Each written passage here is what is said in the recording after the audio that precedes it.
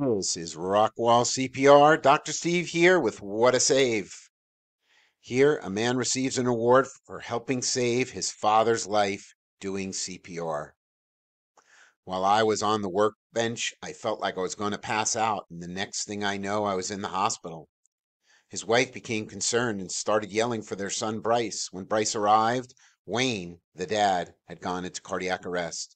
I see my dad passed out. I don't know what's going. And while my mom's trying to wake him up, I realized that it's not going to do it. So we quickly called 911. His next decision was one paramedic say helped to prevent a family tragedy. I was just focused on doing CPR and wasn't really thinking about anything else. He had taken a CPR course more than 7 years ago, but credits the dispatcher on the phone for helping to coach him through the process. When the paramedics arrived, they were able to use an AED to help get Wayne's heart beating.